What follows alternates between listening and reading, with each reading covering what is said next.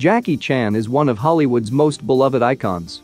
From his do-your-own stunts style, original comedy and welcoming personality, there is no questioning why he has become so successful in the entertainment industry. Despite his millions of adoring fans, countless films, and even more philanthropic efforts, he has stayed largely out of the spotlight, and not a ton is actually known about the star. Here are 10 things you probably didn't know about Jackie Chan.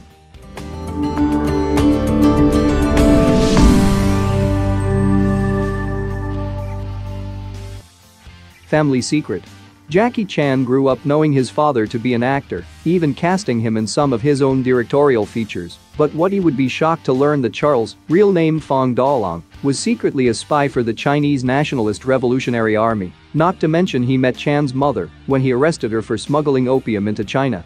It was not until far into his adulthood and after his mother's 2001 death that Chan would learn these deep family secrets. Becoming Jackie. Born Chan Kong Sang, Jackie Chan has had a lot of nicknames throughout his life, but Jackie is one that has stuck best. After withdrawing him from school, his father moved to Canberra, Australia, in 1960 to work as the head cook for the American Embassy, and in 1976, Chan also moved to Canberra, where he attended Dixon College and then began work as a construction worker. He worked under a senior worker named Jack, which earned him the nickname Little Jack, and that quickly became Jackie. Getting started.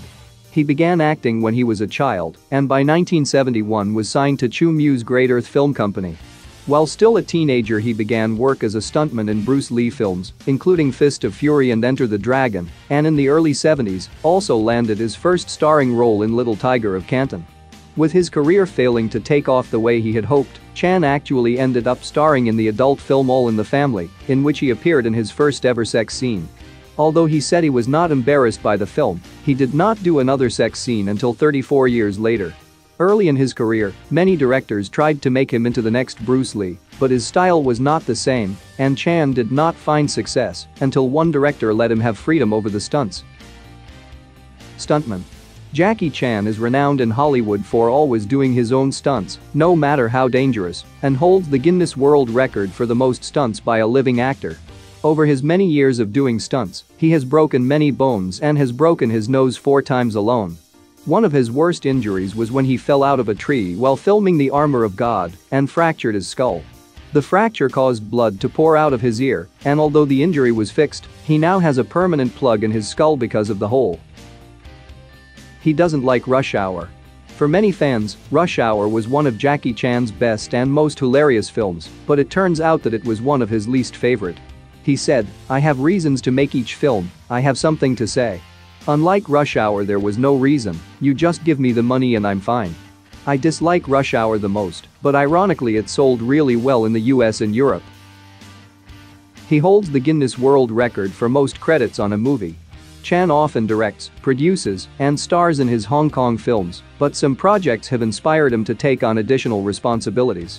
For 2012's Chinese Zodiac, Chan earned a Guinness World Record for most credits in a single film. In addition to directing, producing, and acting, he is also credited as fight choreographer, composer, art director, unit production manager, gaffer, theme tune vocalist, writer, cinematographer, stuntman, prop work, and catering coordinator. He can sing. Of all of Jackie Chan's amazing and incredible talents, one of the most surprising is that he is a trained singer. While still a child, he had vocal lessons at the Peking Opera School, the China Drama Academy, during which time his father moved to Australia. In the early 80s, he began producing his first professional records and has since released over 20 albums and has performed in Cantonese, Mandarin, Japanese, Taiwanese, and English. He created his own comic book character. In 1997, Jackie Chan created a comic book called Spartan X, inspired by his character from the 1986 movie Armor of God character Asian Hawk, which ran under Topps Comics from 1997. That was only his first time being transferred into ink. Jackie Chan Adventures, his animated series on WB in which he voiced a fictionalized version of himself, had its own graphic spin-off series in the 2000s. He's a philanthropist. In 2006, Forbes called Chan philanthropy's hardest working man, highlighting his work with the Make-A-Wish Foundation and other charities, and commending his generosity with both his time and his money. Others may give more or get more attention, but probably nobody works harder for more causes than Chan, the magazine reported. The Jackie Chan Charitable Foundation, launched in 1988, originally offered scholarships to Hong Kong youth, but has since broadened its scope to provide medical services and aid to the victims of natural disasters. After the 2008 earthquake in Sichuan, Chan donated more than $1.3 million to relief efforts, and following the 2011 earthquake and tsunami in Japan, the actor organized a benefit concert that raised approximately $3.4 million. Encouraged by the efforts of Bill Gates and Warren Buffett, Chan has pledged to will at least half of his estate to charity upon his death. The actor said, "When I give somebody something and see their face, it just makes me so happy."